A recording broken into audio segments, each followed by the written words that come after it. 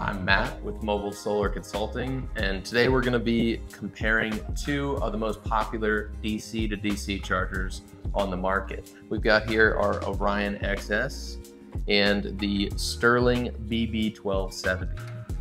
So the primary purpose of a DC-DC charger is to pull excess energy from your vehicle's alternator and use that to charge your lithium house bank.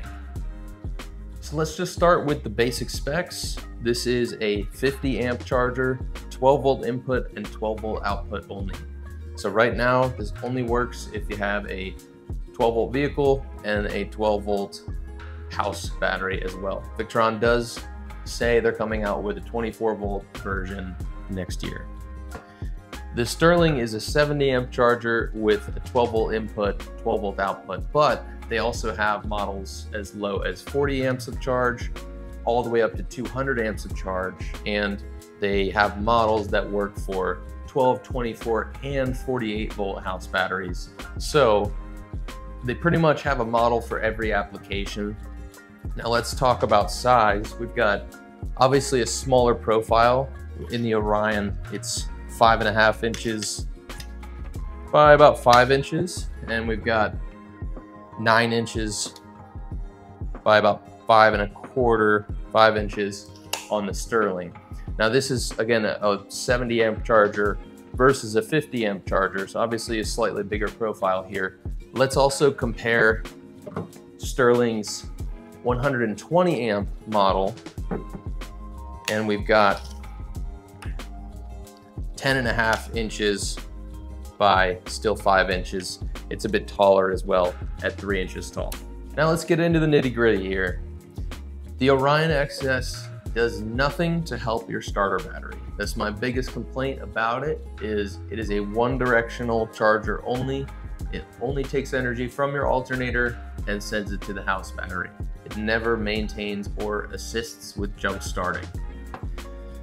This, on the other hand, does have a bidirectional charger. So when you have excess solar and your house batteries are full, it will pass along some of that excess energy to trickle charge and maintain the starter battery. Also, if you need a jump start, you could just press this button 4 times and it's going to start charging the starter battery as well at any time. Both have a simple setup process. So programming the setting into the Orion XS for your battery type or the amount of charge current you want to use is very easy. You'll do that through the Victron Connect app on your phone. It takes about 60 seconds. The Sterling just has this one button, so you'll easily program the battery type by holding it down for 7 seconds and then selecting your battery type. If you need to reduce the charge current that the Sterling is sending to your house batteries, you can do that with the remote control. It's a very simple process, but no Bluetooth, no monitoring app for the Sterling. So you might be wondering, why would I ever need to reduce the charge current? One reason would be if you've got an undersized alternator, the alternator can't keep up with the charger. The other would be if you've run a wire from the starter to the house battery that's too small. If it simply can't carry all 70 or all 50 amps of charge current, then you might want to reduce that charge current in the settings. Speaking of undersized wires, let's talk about the terminals on these units. The Orion XS can accept up to a 4 gauge wire, while the Sterling can only accept a 6 gauge wire. I think both of these have room to grow. A 4 gauge wire is going to work for most cases. Small RVs, camper vans, no problem.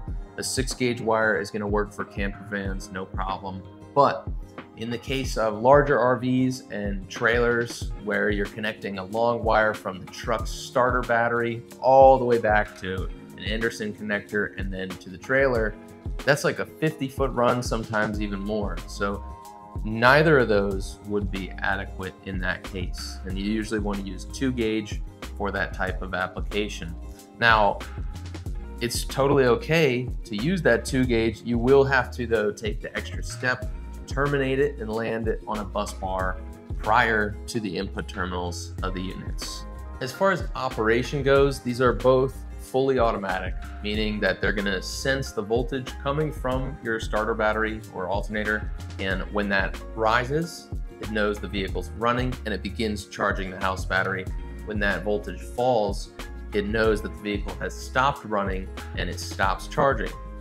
So in that sense, they're both automatic, but they can accept an ignition signal if that's needed for some reason. So that would be at the bottom in here on the Sterling, the bottom in here on the Orion. 3 reasons you might want to run an ignition signal are, for example, if you've got an extremely long wire run with an undersized wire, what's going to happen there, the unit's going to see the vehicle start and the voltage rise.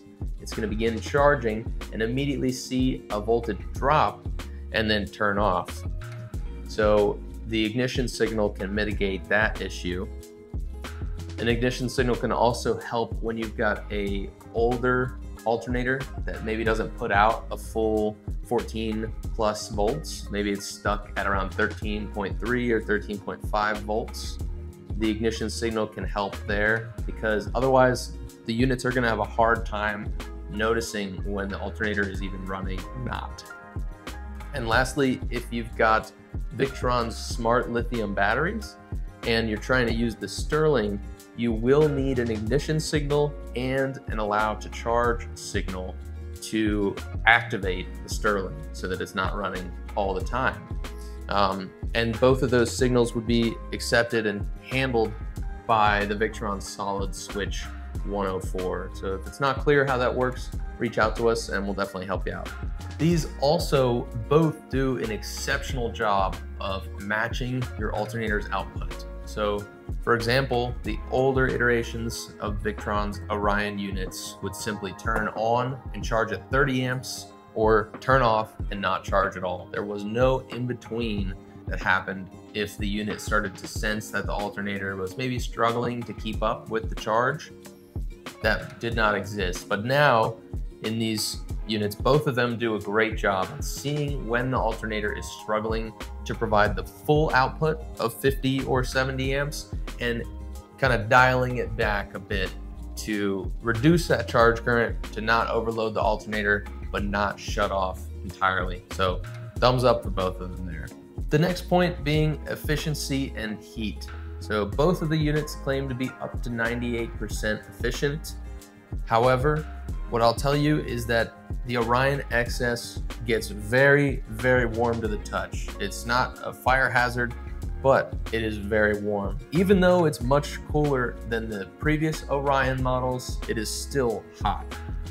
The Sterling has a built-in fan at the top of every unit, so they definitely stay cool. Never even beyond slightly warm to the touch. I would say maybe this is reaching 100 degrees and maybe around 140. I'm sure there's videos detailing the temperature, more thoroughly, but from my experience, this unit stays very cool and this one very hot. If you're looking to pick up a DC-DC charger, check the links in the description, or if you're looking for a discounted scratch and dent model, definitely give us a call so we can see what we got in stock.